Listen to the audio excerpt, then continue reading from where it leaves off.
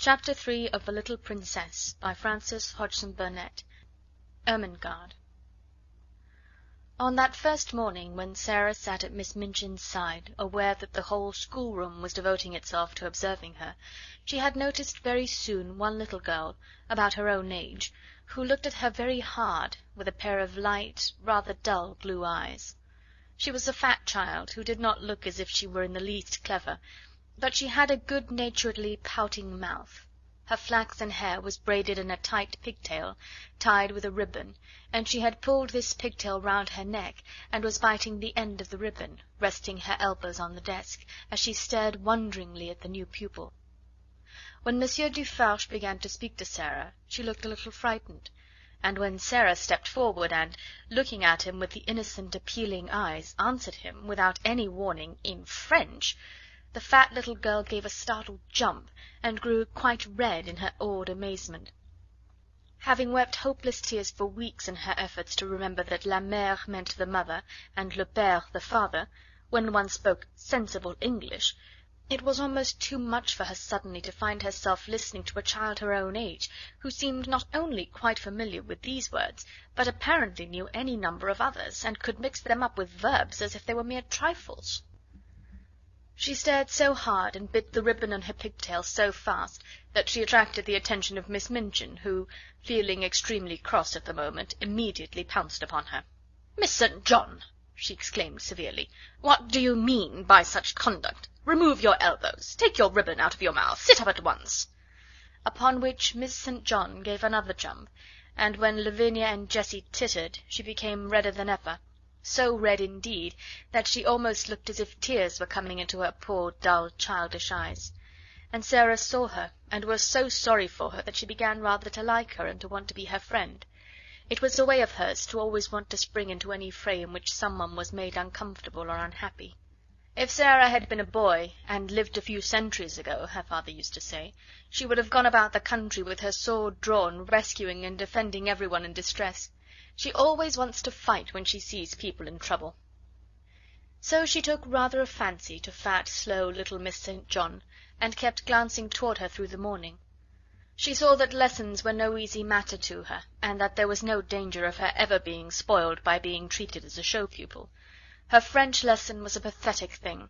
Her pronunciation made even Monsieur Dufarge smile in spite of himself, and Lavinia and Jessie, and the more fortunate girls, either giggled or looked at her in wondering disdain. But Sarah did not laugh. She tried to look as if she did not hear when Miss St. John called le bon pain li bon pain. She had a fine, hot little temper of her own, and it made her feel rather savage when she heard the titters and saw the poor, stupid, distressed child's face.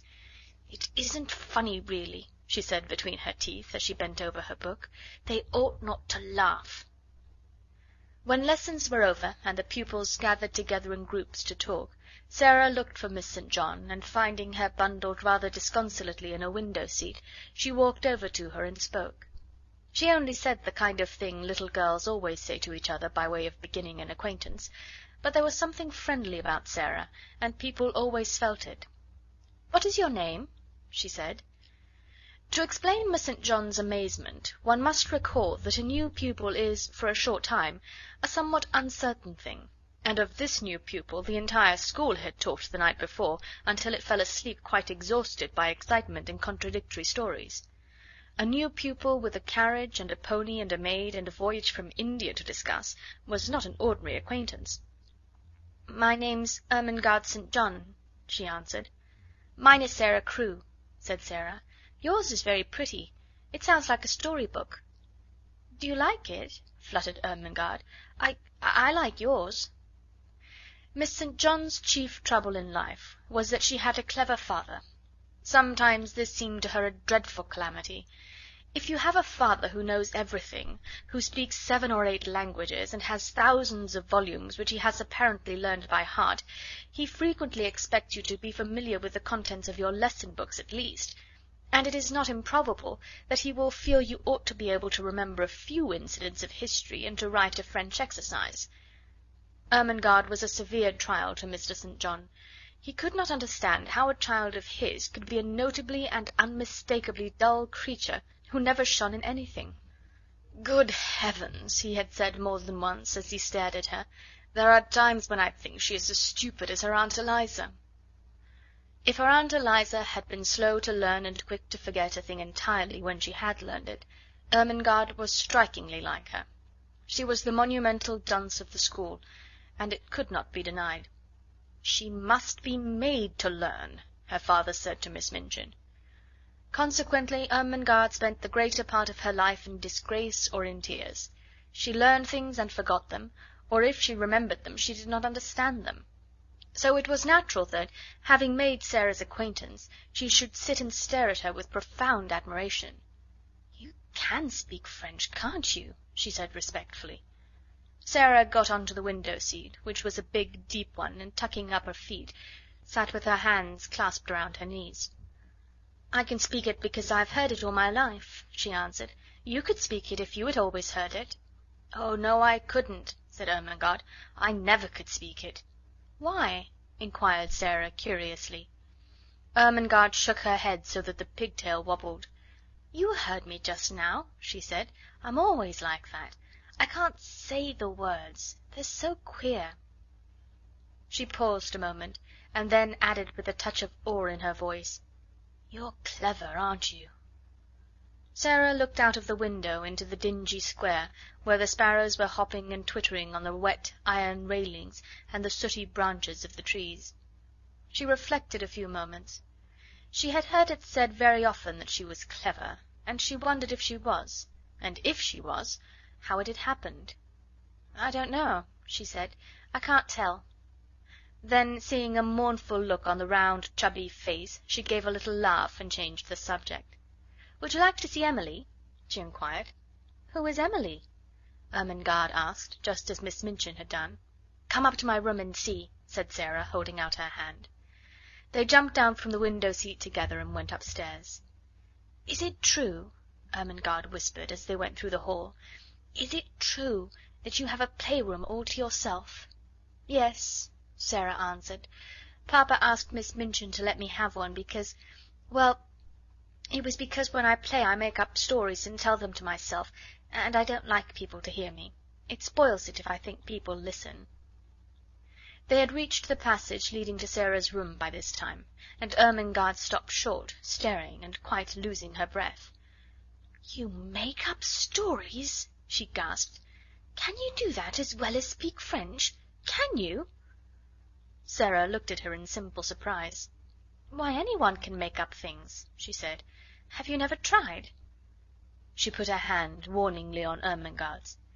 "Let us go very quietly to the door," she whispered, "and then I will open it quite suddenly, and perhaps we may catch her." She was half laughing, but there was a touch of mysterious hope in her eyes which fascinated Ermengarde, though she had not the remotest idea what it meant, or whom it was she wanted to catch, or why she wanted to catch her. Whatsoever she meant, Ermengarde was sure it was something delightfully exciting, so, quite thrilled with expectation, she followed her on tiptoe along the passage. They made not the least noise until they reached the door. Then Sarah suddenly turned the handle and threw it wide open. Its opening revealed the room quite neat and quiet, a fire gently burning in the grate, and a wonderful doll sitting in a chair by it, apparently reading a book. "Oh, she got back to her seat before we could see her," Sarah explained. "Of course they always do. They're as quick as lightning." Ermengarde looked from her to the doll and back again. "Can she walk?" she asked breathlessly. "Yes," answered Sarah. "At least I believe she can. At least I pretend I believe she can, and that makes it seem as if it were true. Have you never pretended things?" "No," said Ermengarde. "Never. Tell me about it." She was so bewitched by this odd new companion that she actually stared at Sarah instead of at Emily, notwithstanding that Emily was the most attractive doll person she had ever seen. "Let us sit down," said Sarah, "and I will tell you. It's so easy that when you begin you can't stop. You just go on and on doing it always, and it's beautiful. Emily, you must listen. This is Ermengarde St. John, Emily. Ermengarde, this is Emily. Would you like to hold her?" "Oh, may I?" said Ermengarde. "May I really? She's beautiful." And Emily was put into her arms. Never in her dull, short life had Miss St. John dreamed of such an hour as the one she spent with the queer new pupil before they heard the lunch bell ring and were obliged to go downstairs. Sarah sat upon the hearth-rug and told her strange things. She sat rather huddled up, and her green eyes shone and her cheeks flushed. She told stories of the voyage and stories of India, but what fascinated Ermengarde the most was her fancy about the dolls who walked and talked, and who could do anything they chose when the human beings were out of the room, but who must keep their powers a secret, and so flew back to their places like lightning when people returned to the room. "We couldn't do it," said Sarah seriously. "You see, it's a kind of magic." Once, when she was relating the story of the search for Emily, Ermengarde saw her face suddenly change. A cloud seemed to pass over it, and put out the light in her shining eyes. She drew her breath in so sharply that it made a funny, sad little sound, and then she shut her lips and held them tightly closed, as if she was determined either to do or not to do something. Ermengarde had an idea that if she had been like any other little girl she might have suddenly burst out sobbing and crying. But she did not. "Have you a pain?" Ermengarde ventured. "Yes," Sarah answered after a moment's silence, "but it is not in my body." Then she added something in a low voice, which she tried to keep quite steady, and it was this: "Do you love your father more than anything else in the whole world?" Ermengarde's mouth fell open a little. She knew that it would be far from behaving like a respectable child at a select seminary to say that it had never occurred to you that you could love your father, that you would do anything desperate to avoid being left alone in his society for 10 minutes. She was, indeed, greatly embarrassed. I scarcely ever see him," she stammered. "He is always in the library, reading things." "I love mine more than all the world 10 times over," Sarah said. "That is what my pain is. He has gone away." She put her head down quietly on her little huddled-up knees, and sat very still for a few minutes. "She's going to cry out loud," thought Ermengarde fearfully. But she did not. Her short black locks tumbled about her ears, and she sat still. Then she spoke without lifting her head. "I promised him I would bear it," she said, "and I will. You have to bear things. Think what soldiers bear. Papa is a soldier. If there was a war he would have to bear marching and thirstiness and, perhaps, deep wounds, and he would never say a word, not one word." Ermengarde could only gaze at her, but she felt that she was beginning to adore her. She was so wonderful and different from anyone else. Presently she lifted her face and shook back her black locks, with a queer little smile. "If I go on talking and talking," she said, "and telling you things about pretending, I shall bear it better. You don't forget, but you bear it better."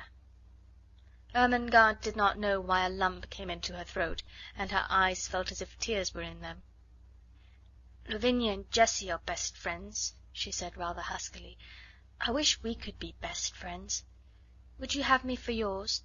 You're clever, and I'm the stupidest child in the school, but I do so like you."